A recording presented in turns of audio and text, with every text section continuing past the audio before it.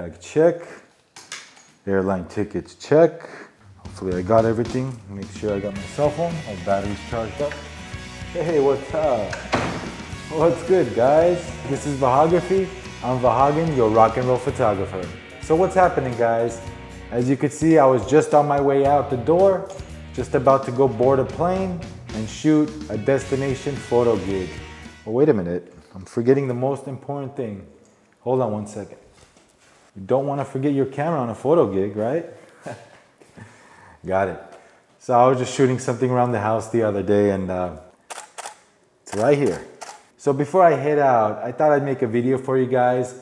10 mistakes I made when I just started shooting, photographing weddings. Thinking back on it now, I wonder how could I have made such mistakes? But it happens, you make these mistakes as a starter, as a beginner wedding photographer. These are commonly known mistakes that photographers make.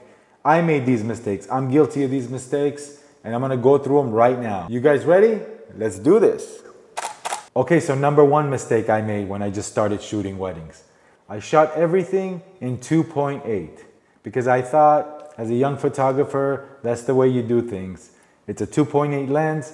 My other photographer friends would talk about how awesome you have a 2.8 lens. And you know, back then I was young, I wasn't really educated into what actually 2.8 really means. And I thought it was just cool shooting everything at 2.8. I thought that's what my settings had to be on. I thought it was very cool shooting everything at 2.8, not knowing that my photos were not coming out as sharp as I thought. You know, I thought it would be cool to just keep it at 2.8. The shallow depth of field is nice. Let me keep everything at 2.8. And I did that. So as a result, a lot of my shots weren't as sharp as I wanted them to be. When you shoot wide open, that happens, guys. The photos are not as sharp. Mistake number two.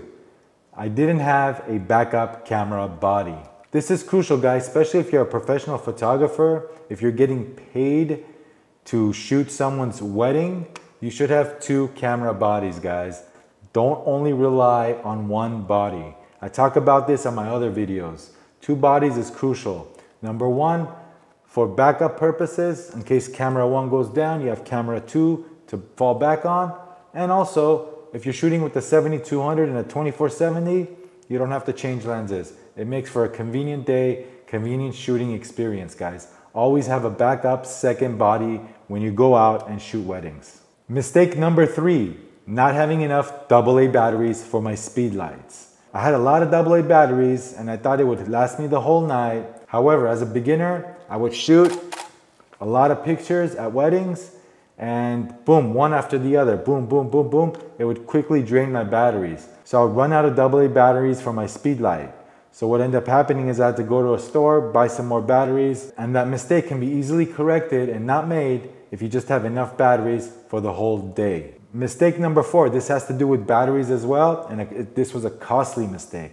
When I just started shooting weddings, I wasn't shooting with chargeable batteries, rechargeable batteries. And it cost me a lot of money to buy all these batteries, and I would never stock up on chargeable batteries. Always get a lot of rechargeables, guys. They last longer, you can use them again over and over again, and they'll save you money along the way, guys. And also, the refresh time on the flash is much faster with rechargeable batteries than regular non-chargeable ones. Mistake number five, always using my flash when I didn't have to. And also, we'll group this mistake with that too, always shooting the flash directly. Back then when I just started out, I didn't know how to bounce my flash. I didn't know lighting that well. So what I would do is I would shoot with the camera flash on the body straight on. When I would do portraits, it would be always straight on the subject. And the result of that is unflattering, burning the highlights, regular photos. I quickly read up on that and how to get better results with flash photography. And I started bouncing my light. I started diffusing my light as well. So to avoid this mistake, kind of learn the basics on flash photography before you go and shoot your first wedding. Mistake number six, not shooting raw. Huge mistake I made when I just started shooting weddings with a digital camera.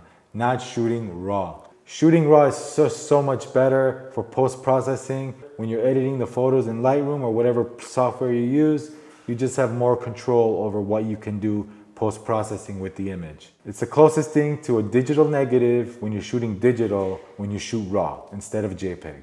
Mistake number 7, not charging enough or not charging at all sometimes. In the beginning, I had to build up my portfolio and I started quickly adapting to wedding photography, and my pricing was very low, and sometimes I would not charge at all. So make sure you charge enough for your services. You're gonna be there the whole day, working the whole day. If your photos are good enough to charge your price, make sure the prices are good enough for you.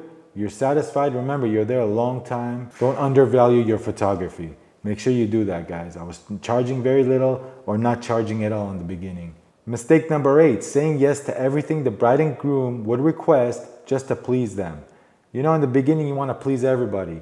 But let me tell you something, you cannot please everybody. No matter what you do, you cannot please everybody. Every request, I would go out of my way. For example, I would charge a set amount of price for the wedding, and they said, you know what, we want to go to the beach next week. Can you do a photo shoot? We get all dressed up again, let's go to the beach and do a photo shoot. I would say, no problem, guys, just to make you guys happy, we'll do that shoot too. But I wouldn't extra charge for that. So I would say yes to every request in the beginning, and if you need to charge extra for extra services, do that, guys. Mistake number 9, not having a custom camera bag for my cameras and lenses. So in the beginning, I would not have a nice bag. I would have a bag that was just generic. My cameras and lenses would fly all over the place when I'm driving, and they'd get scratched up and damaged. So I really didn't care for a bag. I thought if I had the great camera and great lens, a bag could come secondary. The bag is just as important as your camera and lens, guys. You want to house it in a nice case, good quality bag. So I'll put a link in the description down below if you're looking for a nice case. I recommend Think Tank. They make really good stuff. And the 10th mistake I made when I just started shooting weddings, using the stock strap that comes with your camera body. Yeah, that thing is cheap. That thing sucks. Yeah, it says the name of the camera, but who cares? It would slide off my shoulder. So what I do now is I use a double harness strap. 2 brands that I really like is Black Rapid and Holdfast Gear. Again, I'll put a link down below in the description so you can check those straps out. Man, that Black Rapid strap is awesome. If it's comfortable, it's great, it's built well, and it holds your camera, and it's very easy to use, guys. Never use your stock strap that comes with the camera. Big mistake. And a bonus mistake for you guys, make sure your lenses are clean before you head out and shoot your gig, guys. You don't want smudge marks on your lenses. You don't want it to affect the picture at all. So keep a microfiber cloth in your camera bag at all times. You always want to have your lenses clean from fingerprints, from grease, from anything, from dust. Clean your lenses before you head out. All right, guys, thanks for watching. Hopefully you guys could learn from my mistakes that I made when I was just starting out in wedding photography. Like and subscribe to my channel, Vahography, for more videos just like this one, guys. Leave a comment down below. Let me know some of your mistakes you wish you hadn't made and you learned from them when you just started shooting weddings. Thanks for watching. Once again, this is Vahography. I'm Vahagan, your rock and roll photographer. See you on the next video.